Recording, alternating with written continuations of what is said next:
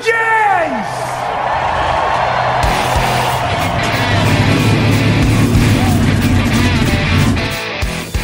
Hit the pace car! What for? Because you hit every other damn thing out there. I want you to be perfect. When I'm driving, I got a guy on the radio who talks to me. It's him. He talks to me. Well, I wanna be a race car driver. Pretty girls eating from my hand, yeah. Wanna live a life of fun and danger. No sweater working for the man, alright. Well, hey. Well, I wanna be a firefighter. Cool-headed when the heat is on, yeah. Save my baby from the burning building. Take her home with the sprinklers on, alright. Well, alright. No, he didn't slam you, he didn't bump you, he didn't nudge you, he rubbed you. And rubbing, son, is racing. Good evening, race fans. Welcome to the Hoobazoo Radio Network, and welcome to Drafting the Circuits. My name is Frank Santoroski. I'll be your host for the next hour as we go over this past week in racing. Joining me, as always, in the studio, Mr. Gray Warren, Mr. Seth Eggert, Mr. Richard Youden. Fellas, how we doing? Doing good. Doing great. All right, well, busy week in racing here as, you know, we're approaching the end of the season.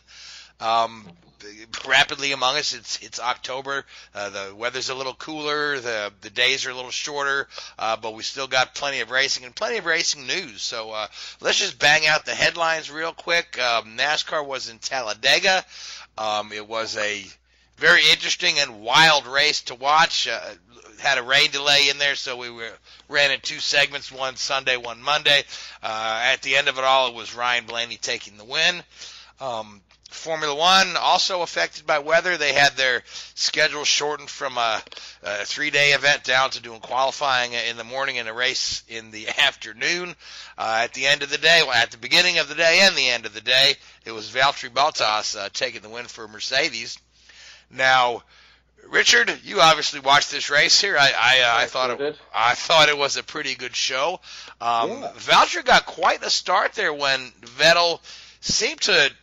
It looked like he almost jumped the start and then hesitated so he wouldn't jump the start, and that moment of hesitation allowed Valtteri to just zoom around him, and then suddenly there was some talk that we're going to have to penalize Vettel for jumping the start. I'm like, that would just be a slap in the face. You know, you jumped the start and lost the lead. Now we're going to give you a penalty. But turns out they didn't put that penalty out. But there were some penalties for his teammates. So Richard, I'll let you take over from the pretty interesting start we had, and let's just digest and go through some of the information from Suzuka. Yeah, well, I think it was for the third time in Suzuka. The qualifying was run on the Sunday morning before the race, and I think through practice on Friday, we'd seen resurgent Mercedes team after the Ferrari's domination in the last few races, and it wasn't to be in qualifying. He's come under criticism a little bit lately, but credit where credit's due to Sebastian Vettel. He pulled out one heck of a lap on Sunday morning, as it were, to claim pole for the race. That was something special. That was the Sebastian of old there. Top quality driving there. Fantastic lap. And then on a quick turnaround, I think it was 3 hours after qualifying finished, they were ready to go for the race, and it was an interesting start. I don't really know what happened to Vettel. He just, whether he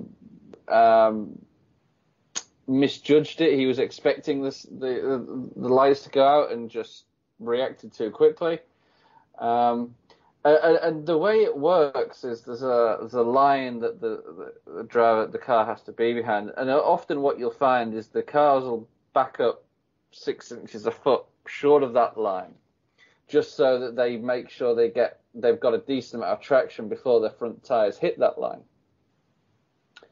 And that line is where the sensors are. So sometimes you can get away with this sort of this sort of little jump, as long as you don't pass the line and as long as you stop again before the lights go out, then you can almost have a second start. And I think that's what happened with Vettel.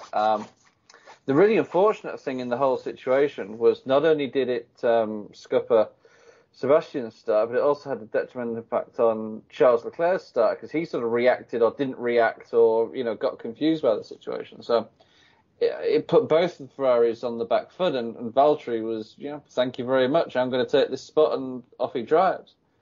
You then had, going into sort of turn 1, turn 2, you had Charles LeClerc with Max Verstappen on the outside, and Leclerc just got a little bit ragged, and the car stepped out on him a little bit into turn 2, and he slid into the side of Leclerc there, into the side of Verstappen there, sustained a lot of damage on his car, and the damage to Verstappen's car was ultimately terminal, unfortunately. So it was a bit of a scrappy start, really. Back in the pack, there was some good racing, and it settled into a pretty exciting race. Valtteri sort of, once he'd got that lead, held it pretty dominantly, and nobody could keep up with him, and nobody could catch him. So yeah.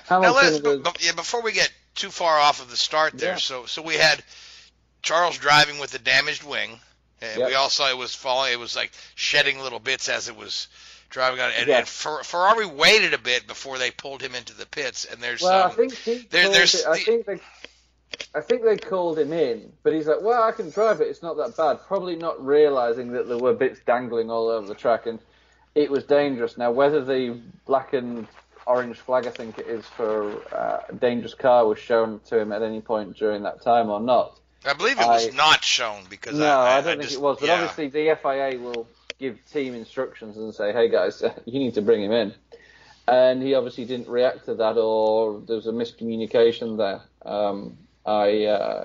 Whichever way it turned out, he probably stayed out a lap too long. And ironically, by the time he did pit, the bit that had fallen off, the bit that was causing the concern had already decided to liberate itself and was bouncing down the club start finish line, which is on top of the bridge. Took off Lewis Hamilton's right mirror. Charles Leclerc lost his left-hand mirror. And it was all a little bit scrappy there.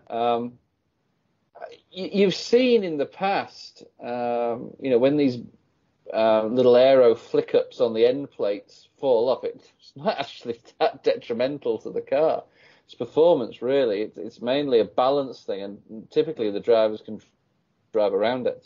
Yeah, like you said, Charles thought the car felt fine, but I mean, from his vantage point, low down in the cockpit with it, you can't see that there.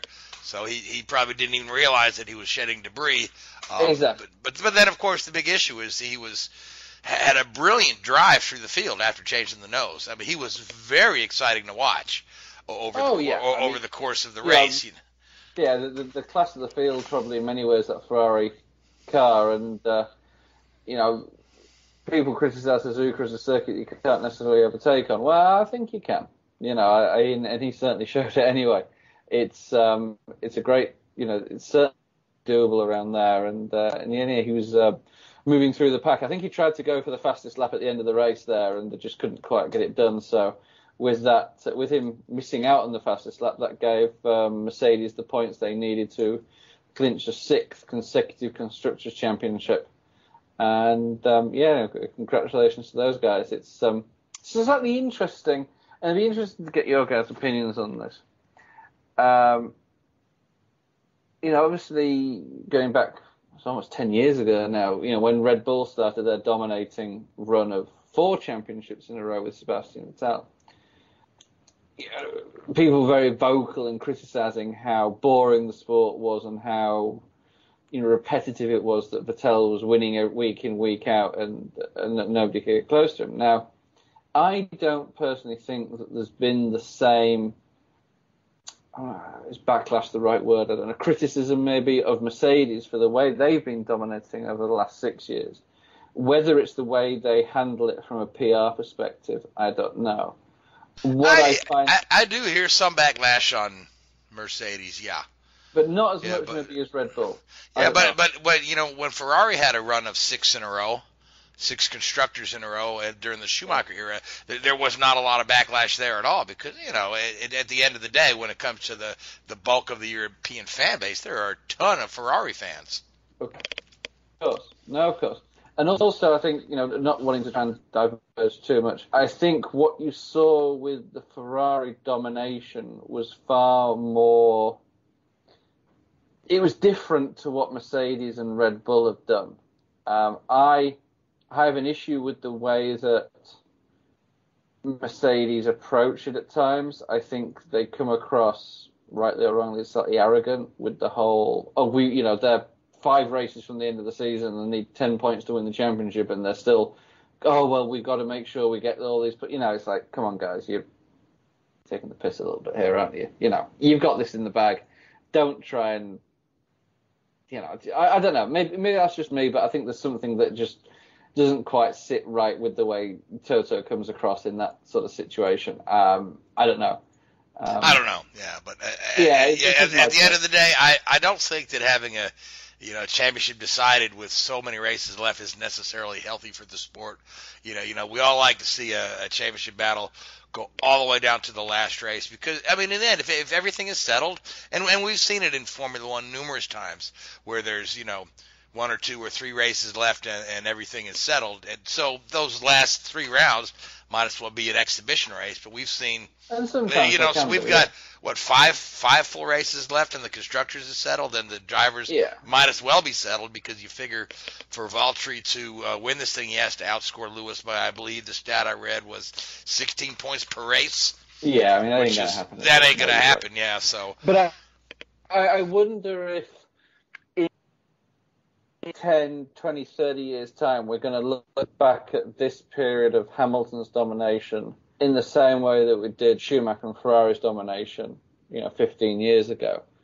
And there's no doubt that, Hamilton is the driver of his generation and arguably one of the greatest of all time. But I just think there's something... Is there something missing? I don't know what the word is. They haven't had the dominance in some ways that Ferrari had, even though statistically they have. There's just, to my mind, there's something different between what you see today with Mercedes and what we saw with Ferrari all those years ago. Interesting to ponder, because there's, as I try to break it down, it's at the end of the day, if you look at the stats, it's very similar. And to your point, how will this be viewed in another 10 years or another 20 years? I think right now, Hamilton doesn't get his just due from a lot of the fans because they're saying, well, he's in the best car. Most of your Formula One champions have been in the best car. I can't think of one that hasn't. I would go. The most recent one I can think is maybe Schumacher back in the mid '90s when he was with Benetton, because that Benetton certainly wasn't. Well, he wasn't the class of the field, especially 95, 82. Keke Rosberg was not in the best car. No, but done, well, the guys in the best cars. Neither finished the season. Villeneuve perished, and Pironi was injured badly enough that he missed the rest of the season. But that particular season, 1982, was all the cars were so evenly matched. I believe we had was it 11 different winners that year? It was pretty high, wasn't it? Yeah, it was the record for the most, and that was so nobody really dominated there. But Williams was a top team at the time, so. Oh yeah. But I wouldn't say KK had the best car. No. But otherwise, most of the Formula One champions were in the best car. Yeah, best 1 or 2 anyway. Certainly in that. Certainly, yeah. We've had some great close battles between teams. When you consider McLaren versus Ferrari and Lotus and Ferrari over the years, Williams and Brabham, great battles there. Yeah.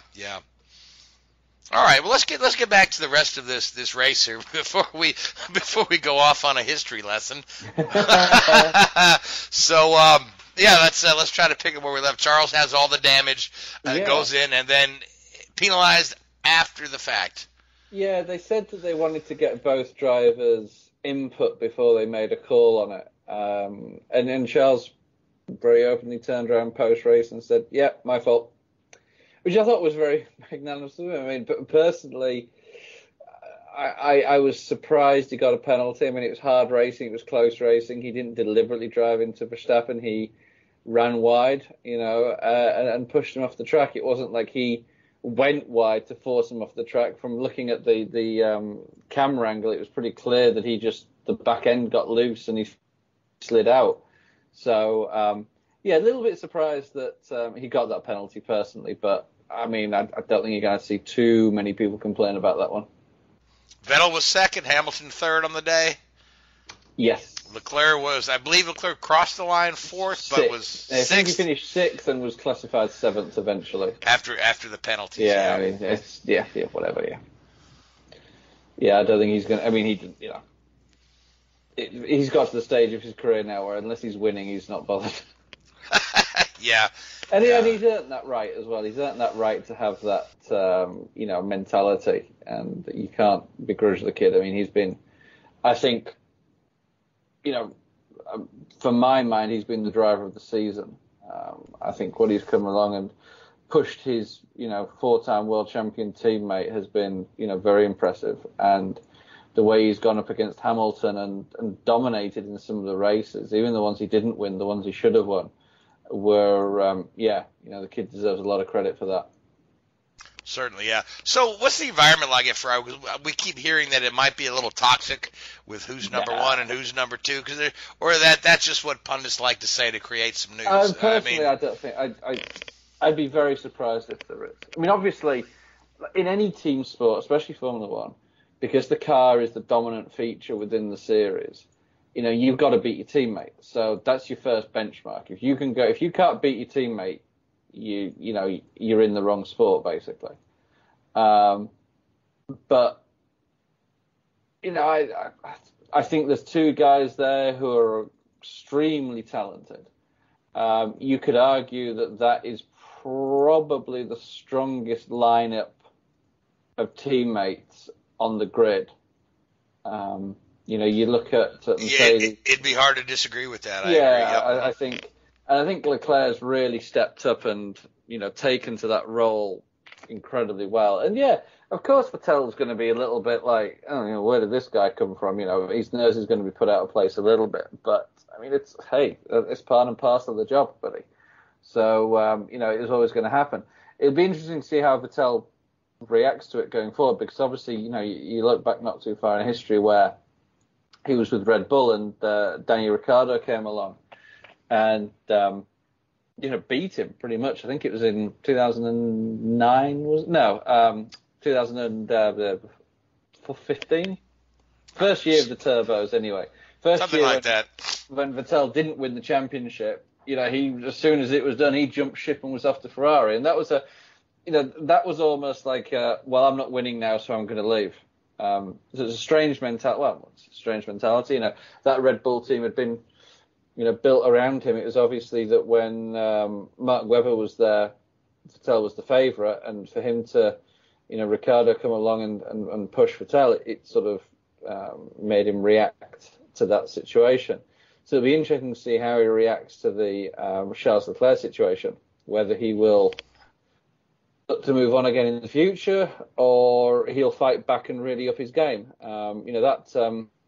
The win in Singapore certainly helped his case, and I think the pole lap, as I said earlier, that he did at Suzuka was probably his best qualifying performance that I can remember in a long time.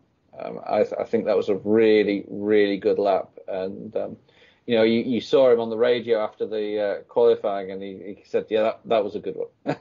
When drivers say, "Yeah, that was good," then it's good.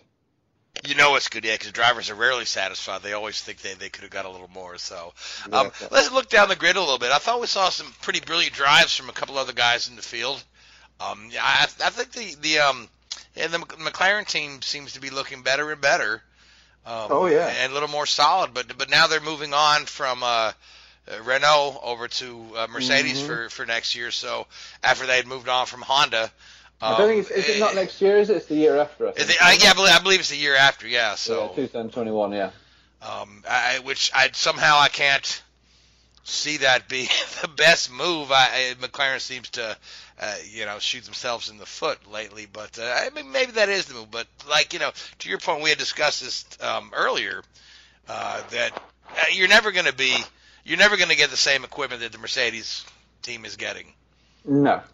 So, and I think Renault is giving them a pretty good product, pretty close to what they had, because Renault's chassis is not up to par with with what McLaren has put together right now. No, and McLaren have got to take a lot of credit for that. They've Certainly, yeah. Certainly gone out there and they've certainly performed, and it's been reasonably impressive. Certainly the latter half of the year where they've started to, they've started to sort of get ahead in that second pack, if you like, that second championship. The B series or the tier 2. There's a number of ways you could put it. The best of the rest. Yeah, and we were obviously mentioning Charles LeClerc as driver of the year. I think Lando Norris has got to take a huge amount of credit as well, because I've been very, very impressed with. I've been very impressed with all the rookies that have come through. Albon, Russell, and Norris. I think all three of those guys that have come through have driven exceptionally well, and have really sort of gone up against their more experienced teammates and given them a good challenge. And I think you look at Lando Norris, and he's very, you see the little videos that F1 put out on Facebook and the like, and he's a very jovial guy. He gets on well with people, he gets on well with the other drivers, he has a laugh and a joke with them, and obviously he had a bit of a coming together with Albon in Suzuka going to that final chicane earlier in the race, and post-race they were laughing and joking about it. Lando Norris was like, "Hey, dude, I was about to pit, so you really screwed me. Not only did I get pushed off and lost the place and had damage to the car, but then I had to do another lap before I could pit and all this." But there was no animosity, there was no finger pointing and anything like that. I mean, good grief, if that was NASCAR, they'd be calling each other out in the trailer park after the race. But I think Formula One needs more of that. That's what I like about the rookies this year. You've got Formula One has this long history of these guys with these Iceman personalities. Yeah. And I think it all started kind of with Schumacher, but you've got Kimi, who's about as dry as unbuttered white toast. Great, though, isn't he? He is great. Yeah, but he's so. Yeah, but I think, excuse me, I think it's great to see these guys smile, laugh, have a little bit of emotion, and even Lewis with some of his rumblings on social media and hanging out with rappers and whatnot. I think it's all good for the sport to see these guys smiling and having fun, and not, and I think Liberty has a little bit to do with that, because for a while the Formula One drivers were just absolutely inaccessible. Yeah. And that was. That's for us as Americans anyway. We like drivers with personality. We like to get to know who the drivers are. So I want to say that's a little bit of Liberty's influence in there, if I'm not mistaken. And I think it's good. I think the drivers like it in a way. I think they can open up. They can, I think they like that mentality and that openness, because again, it shows them a different dimension. Now, some of them, it's just not in their nature, as you say. Kimi, Valtteri, they're not massively interactive people. But then, you see the guys like Daniel Ricciardo, Lando Norris, some of those guys, they enjoy what they do, and you see that on a weekly basis in the interviews and the way they interact on this at the track. And there's some videos going around of Lando Norris and Daniel Ricciardo at in the press conferences, and trying to make each other laugh and all this sort of stuff over Lando Norris's inability to grow facial hair and all this sort of stuff, and it's brilliant. It's so good, and it, as you say, it gives the sport that other dimension, and even some of the older guys, I think Sebastian Vettel's sort of come out of his shell a little bit, and Lewis is maybe the same, and maybe that's Liberty's influence, but also maybe it's just their maturity as they're maturing in their own right, and they're growing up, and they're realizing maybe that they don't have to play this sort of straight-faced mentality all the time. Yeah, I mean, we haven't seen really great personalities in Formula One since like the days of James Hunt. We haven't seen a guy like that. Yeah. So no, I don't think, in all fairness, unfortunately, you're ever going to see anybody in that sort of ilk again. but it's certainly, you want to see this little bit of a more open and diverse personality for sure. Certainly. So let's talk about this protest from Racing Point about the legality of the Renault cars.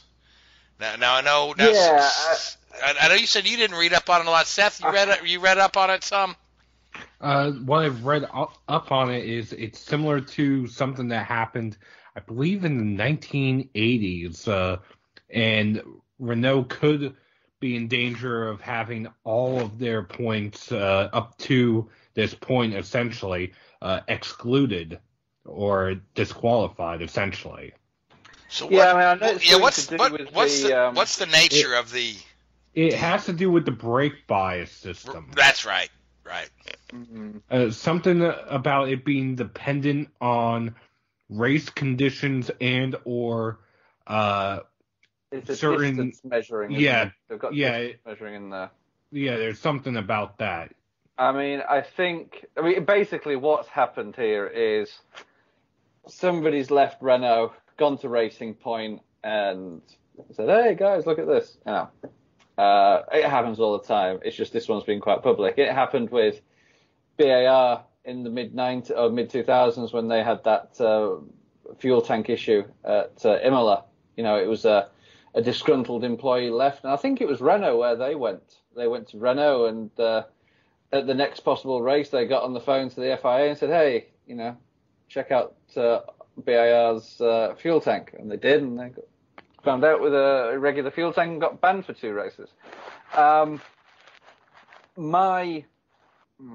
Without knowing the exact rules that they're supposed to have broken, it could well be a "don't bring this back to the car" scenario, or it could be a disqualification. Depends a lot on what the intent was. And if it was a clear, we are going out to do something to break the rules to get, an unfair advantage. Now, this wouldn't be the first time Renault or the Renault team in that guise have done something along those lines. Of course, back in the mid-90s, I think it was 94, when Schumacher won his first World Championship, there was a lot of discussion over the legality of that Benetton with, extra modes available on the steering wheel. If you went through a special, it was almost like a PlayStation game, up, down, left, right sort of thing, would enable traction control. Their claim at the time was that, they didn't have the opportunity to rewrite the whole software and couldn't remove the traction control because it was an integral part of the software. And so they put this really complicated combination in which the driver just so happened to find out about. Yeah. It's fine. I remember Schumacher's first championship. It seemed like they tried every way to make sure that he wouldn't win it, and he still did. Still did. Yeah, I think he ended up sitting out a race or 2, I believe. Yeah, he missed 2 because at Silverstone he overtook on the parade lap at Silverstone and got to his grid slot first. So they black flagged him, so they disqualified from the race. But he ignored the black flag, finished the race, and then was disqualified post-race. And then on top of that, he had a 2-race suspension. I think he missed Portugal and Monza that year, I'm going to say. Still won the championship. Yep. So here we are back to history lessons. So let's talk let's talk about the future then, because it was announced earlier today that the rumored Miami Formula One race, now they have a what's the verbiage? An agreement in principle to host a race around the Hard Rock Stadium there, which is where the Miami Dolphins play football. So this will be. They really play football. Really playing football this year. Okay. Where the Miami Dolphins show up every Sunday. Oh, Richard. Sorry. My personal opinion. Now the city has multi-sport show this week. Multi-sport show. Yep. The city has yet to show up, or has yet to vote on this. That vote's going to be on October 28th, and my personal feeling is that they're going to have a hard time getting this off the ground because historically, recent history, getting a street race approved in a major metropolis area has been just a jungle of red tape and a sea of paperwork and so many roadblocks. Because we've seen the proposed Grand Prix of New Jersey fail for Formula One. We've seen the proposed IndyCar race in Boston fail. So this one, I just have to take a believe it when I see it kind of attitude towards this one. The only advantage they've got here is that the land is all owned by the owner of the Miami Dolphins. They're not using any public land or public road. Oh, I think they have maybe one public road. Yeah, I thought there was at least one public street on there, yeah. I think there is one, but the vast majority of the land, so where all the infrastructure would be built, so for the garages, the grandstands, the pit complexes, all that sort of stuff, would be on private land. Which is why they abandoned the downtown race to begin with to go with this plan. So I hope they get it off the ground. I mean, I fully believe that the U.S. can support a second Grand Prix. I mean, my gosh, we did for years and years. I mean, we had three at once for a while in the early 80s. The PR was a little bit mislaid in that they were sort of, they said, we want to have the great races in Formula One of Monaco and Singapore and Barcelona and Miami. It's like, you probably didn't really want to include Barcelona in that, did you? It's not really a classic race. Well, it is what it is. I mean, you're probably some intern writing the press release, but I'd like to see them get it off the ground, but I'm just a little skeptical because I've seen too many of these things fail or too many of these things be a one and done. If you recall, the 1984 Dallas Grand Prix was kind of set up in the same way. It was on all private land. I think we've got to be careful of is, it's another, it's this old parking lot track, isn't it? Like they had was it Vegas was a parking lot? Vegas was, Caesar's Palace Grand Prix was a parking lot. The Dallas race was a parking lot.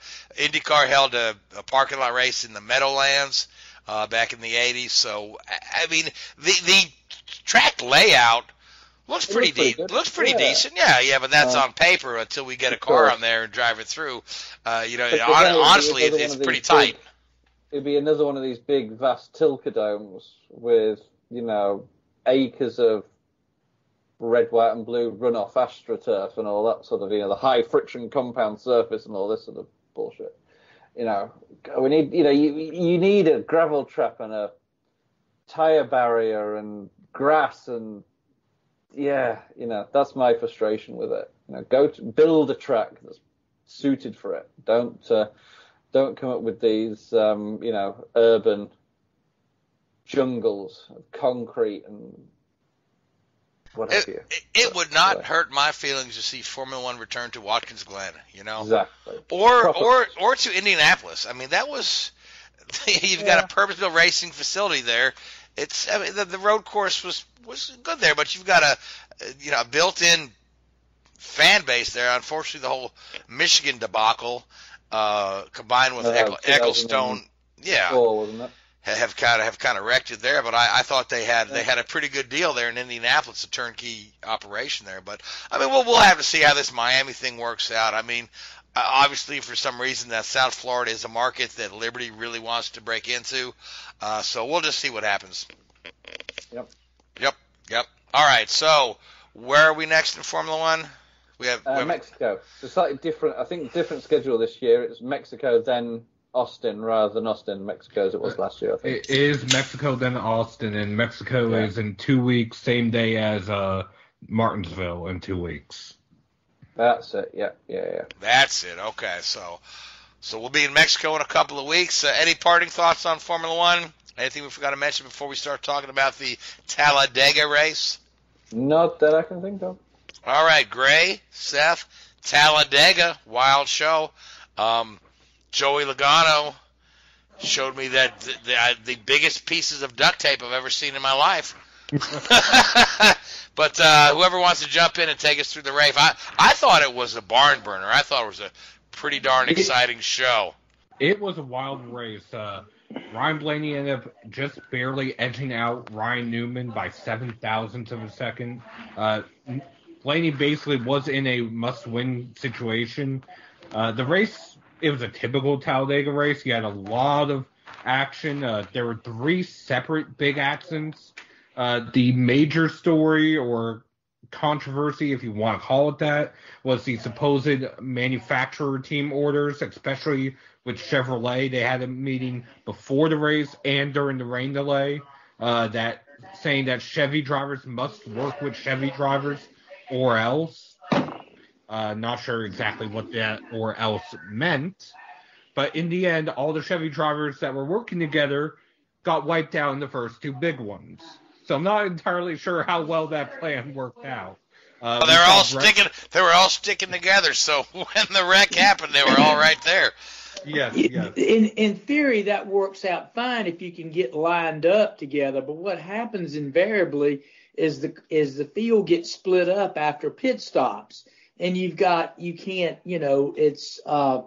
you can get hooked back up, when you got cars running 3 and 4 abreast, that's fine. But you got other guys trying to break it up, and it's especially the Toyotas and Denny Hamlin in particular, since they have the fewest cars on track. Mm-hmm. I believe this past weekend they had 6 if you count Klingerman and 7 if you count the Carl Long car, which is neither here nor there. But that being said, they had so few cars compared to Ford and Chevy.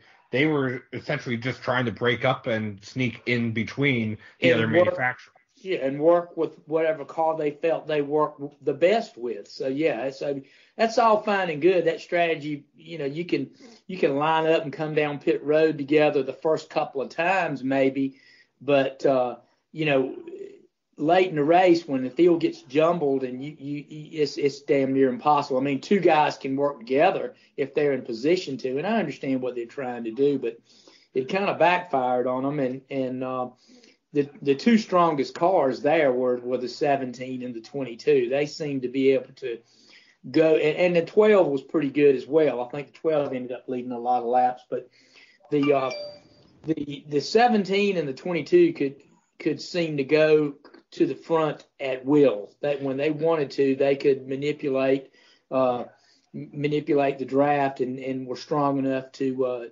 get to the front and hold some of the other cars off. So it would have been kind of interesting to see what would have happened had we hadn't had those big wrecks take out so many good cars. But you're right, it was a fantastic race. A lot of racing throughout the pack. They weren't complacent. They didn't line up and follow nose to tail. They raced from the green flag on Sunday, and then on the restart on Monday they raced all through the field, and the guys going back and forth to the front. So I thought it was a great race, and it was kind of wild. And I think part of the stuff that made it kind of wild is the pressure on the playoff guys trying to get up front and stay there and wanting to race some. So a good race at Talladega for sure. Go ahead, Seth. Speaking of the playoff guys, two that I want to point to, Logano and Chase Elliott. Chase Elliott was in the first big one, and he got punted in the right rear. It knocked his car out of alignment, and he was crabbing the rest of the race. I'm also surprised he was able to finish, let alone finish inside the top 10. That may have given him a chance to be able to make it in Kansas next week.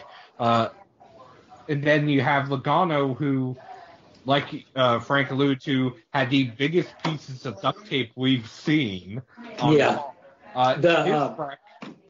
tire, after it shredded with the contact with William Byron, broke through the left rear crush panel and was shredding the foam on the inside of the car. Yeah, that was a really wild in-car camera shot, because it looked like Joey was inside a popcorn popper. Yeah, you could see all that foam blowing around. Or snow globe. Right. That being said, it's my understanding, I'm not entirely sure what the exact wording of the rule is, but it's my understanding that foam is required, but it also cannot be added So with the foam being shredded, Well, it didn't shred the whole piece out of it. It probably got some of the stuff on the peripheral end of it, and it blows it around. But the thing is, NASCAR officials didn't even get a chance to look because they were already slapping tape on it before they could even look. Yeah. Well, so I don't know if they got away with a fast one over NASCAR or not. It meant the difference by 21 positions versus where Brad Keselowski and others were in the same wreck or similar wrecks. So that might have saved Logano's season as well. I don't think they would have done anything. I think it probably busted up a little bit of the foam in it and broke it up. That stuff's pretty hard stuff, and it will crumble and come off. But by and large, it's going the bigger pieces were alongside the driver's door. MRN was describing Logano's car on the radio as looking like a baked potato because they had wrapped it in that aluminum foil tape. That's what one of the guys on pit road said after they made repairs and he came back down. They used this aluminum foil looking tape over the left rear quarter panel. He said it looked like a baked potato wrapped up. So. No, and the entire hood too, because poor old Joey driving to the pits with the hood sticking straight up in the air. I mean, thankfully there was that little hole there where the flap goes that he was able to look through. But this brings up a question that I have for you guys. NASCAR is one of the few racing series where they will repair some damage and put a guy back out there on the track. The Indy cars and Formula One are a bit more fragile, and when they get into major damage, it's generally not repairable. NASCAR, we've seen time and time again, the 200-mile-an-hour tape it up, get it back on the track. Is there a point where safety is perhaps compromised? And I bring this up, Seth, because you said about maybe some of the energy-absorbing foam missing out of the door. Are there any rules in place for that? How badly damaged?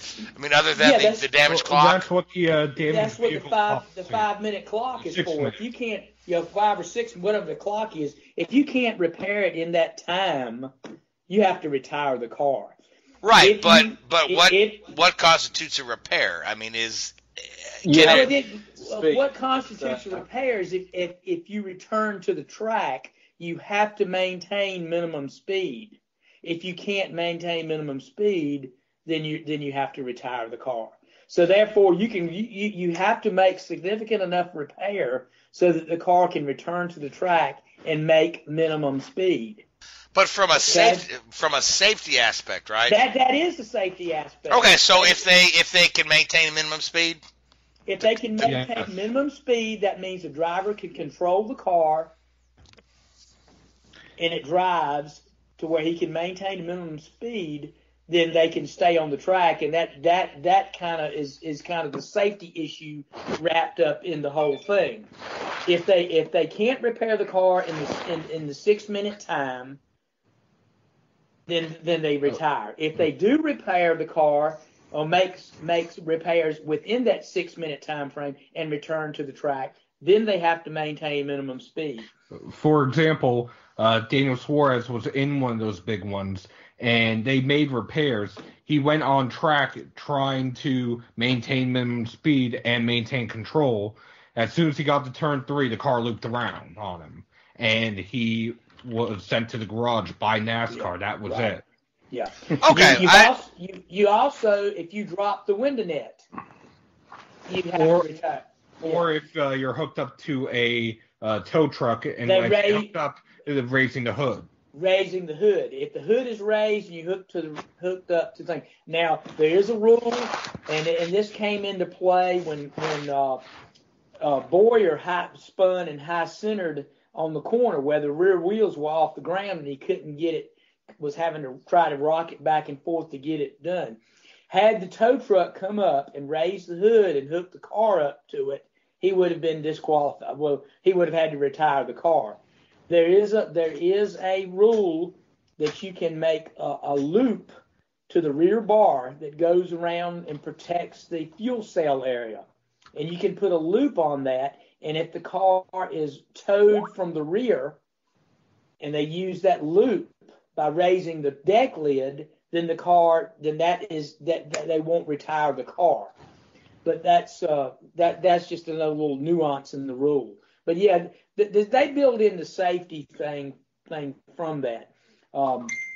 Thereby, but the biggest thing that was happening years ago, there were guys were coming in pit road and they'd make all these repairs, and the repairs weren't done in a manner that wouldn't allow the car to go back out on track and not shed parts, and that was a safety issue.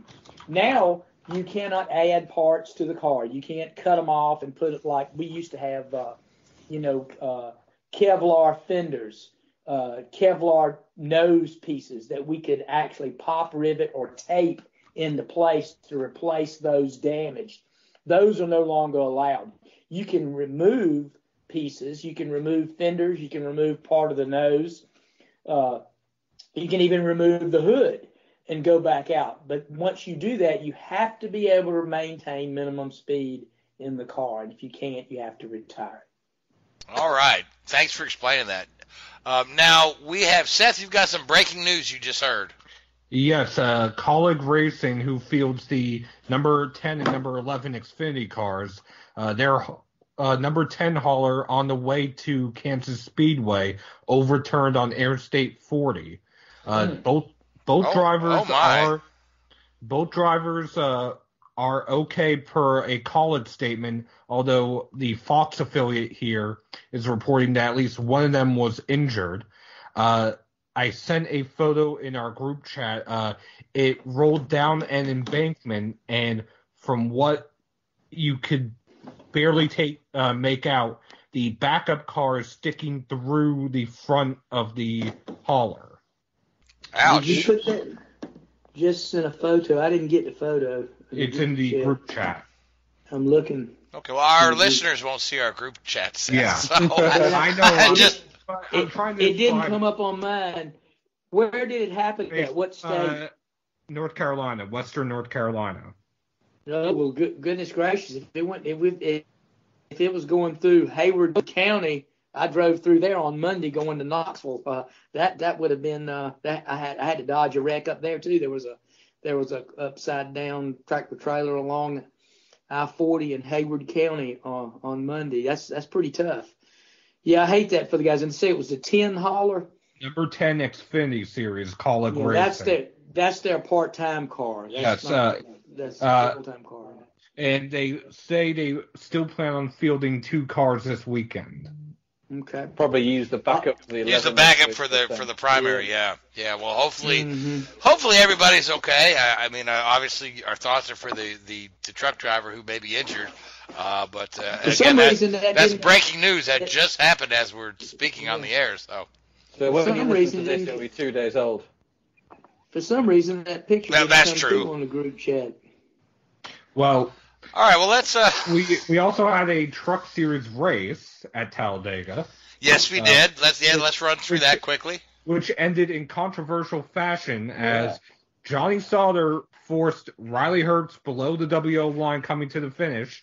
Sauter took the checkered flag first, celebrated, was given the checkered flag, and then NASCAR elected to enforce the other half of the WO line penalty, which is if you force the driver below, you will be sent to the tail end of the lead lap. Therefore, Spencer Boyd and Young Motorsports earned their first career win. And where does this put Sauter in the standings? I know Sauter was eliminated. Yeah, he was already out, right? Yeah, okay. Yes. But Spencer Boyd, who is running part-time this year, this is his first Truck Series win. He only led 1 lap at Talladega. It's just his second top 5 finish. And aside from a handful of late model races, this is essentially his biggest win since the Summer Shootout Series at Charlotte Motor Speedway in 2012 in a legend car. Well, good for him. Good for him. So we're off to Kansas next. Correct. Do we have? Did you say there's a week off in between? No, Kansas is coming up this week as these guys are on the way to Kansas. So, elimination round. Who is in trouble? Chase Elliott, William Byron, Clint Boyer, and Eric Alex Bowman. God, it could be absolutely catastrophic weekend for Hendrick, couldn't it? It could be. It Certainly could, yeah. But you've also talked to guys that have the ability to really run well, especially Chase Elliott. Yeah, Chase is the defending winner of this race, and all of the Hendrick cars back in the spring at Kansas, this was arguably one of their best races of the year. Yeah, I think Bowman and Chase Elliott will run well there. No doubt about it. Well, the thing is, they're all about 18 to 20 points back. Granted, all that can be made up in 1 to 2 stages. That being said, if that is made up in 1 to 2 stages, and say Bowman bumps out Logano and Chase Elliott wins, we could see Joey Logano, the defending champion, be knocked out in the second round of the playoffs. It could happen. And the other driver who is close to the same position as Logano is Brad Keselowski. Of the drivers, the only ones that are locked in via wins, Blaney and Larson. Via points, Denny Hamlin. Okay, so there's essentially 5 spots up for grabs, is that right? Yes. 5 spots up for grabs between 8 drivers. 9 drivers.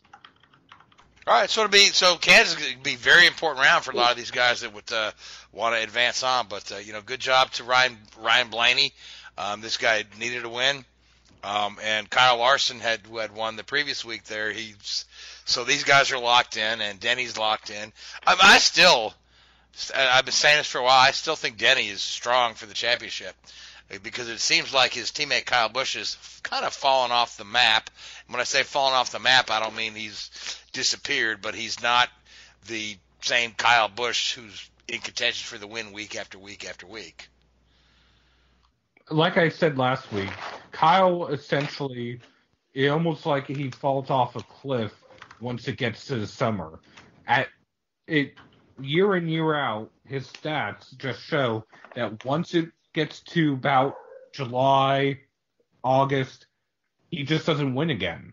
The only time he's won in the playoffs is 2015. When he had 11 weeks off in the early part of the season. Due to injury, yes. Right. So let's move on from NASCAR, because we've got about 8 minutes left in the show. I want to cover a couple of other topics. First one is a NASCAR one. Ricky Stenhouse Jr. announced his plans for next year. Gray, you want to tell us what that is, or Seth? He will be going to JTG Doherty Racing, replacing Chris Buescher, who ironically is replacing Stenhouse at Roush Fenway. Number is to be announced. They are not sure if they're going to keep it the number 37 or change it to a different number. Another number that is historic for that team, at least in the Xfinity Series, is the number 59. Back when they had the number 59 Kingsford car for years and years. Sponsors also, interestingly, TBA. There's a possibility that Stenhouse might be bringing a sponsor from Roush with him, although there's nothing to confirm on that front.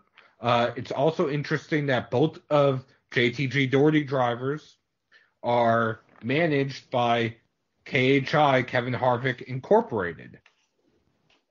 So we essentially had a driver swap here. Both guys are going to be in a car next year, so good for them. I mean, I like both Buescher and Stenhouse pretty well. I mean, they're great mid-pack guys who occasionally challenge for the win.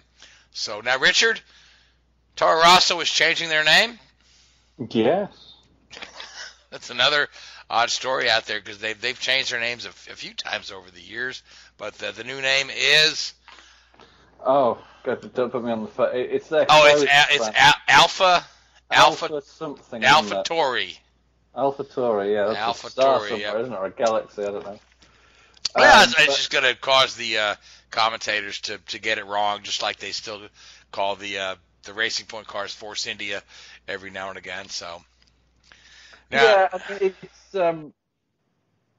it's better than Racing Point, isn't it? I think. At least there's some meaning behind it. It's. I mean, you got two Alphas in there, so you get Alfa Romeo and Alfa Tauri. We just need an Alpha Centauri to round it out. Get all the Alphas in there.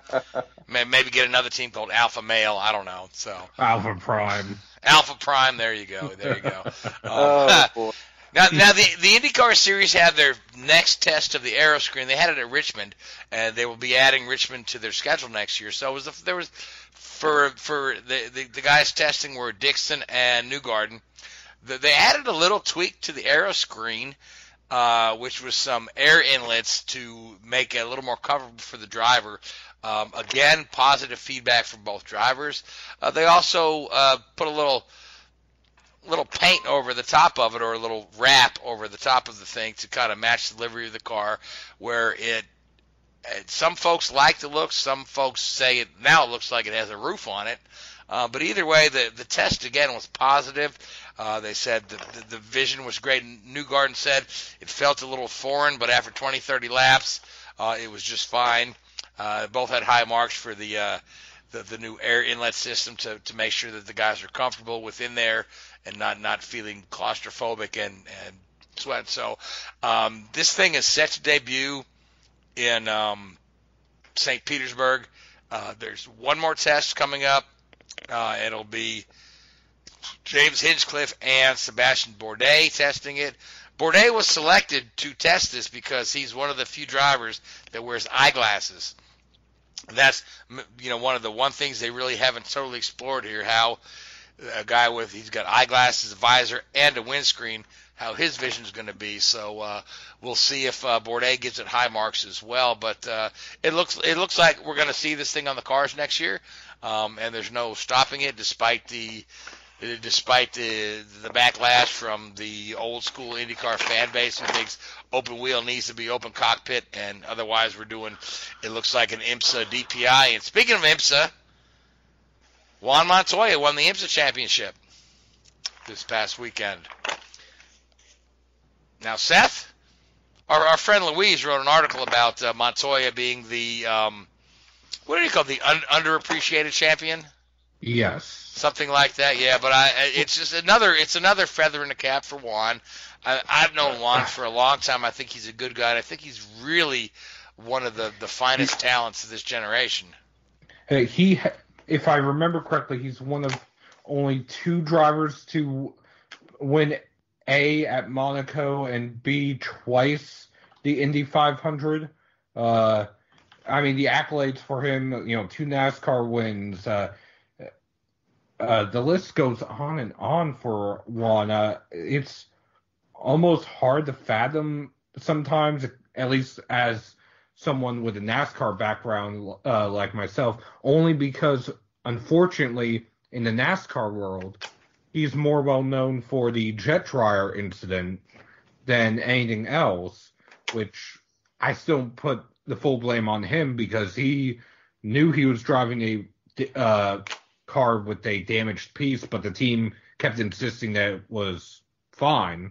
So it's one of those where I can't put the entire blame on him. But as I was saying, he has just accomplished so much in motorsports in so many different disciplines. In different disciplines, yeah. That's the thing, yeah. I'd almost argue to say that he, like Tony Stewart, is our generation's AJ Foyt, Mario Andretti, only because of how much they've been able to accomplish in so many different disciplines. That being said, whether or not his career actually stacks up to an Andretti or a Foyt, maybe that's up for debate. But you can't deny how much he's accomplished. Yeah, he also can't deny he's one hell of a tennis player as well. Yeah. I mean, part of the thing that maybe have tarnished him. I think he spent too many years in NASCAR, and with only 2 wins to show for it. Obviously, he was a standout in kart, and when he returned to the IndyCar series so many years later, he was a standout again. Formula One, he had some ups and downs, just depending on the team he was with. But I think Juan's next move needs to get in a good car for Le Mans and beat Alonso to that Triple Crown thing. Well, just my 2 cents on his too many years in NASCAR. Your observation there. A great driver cannot do anything in poor equipment.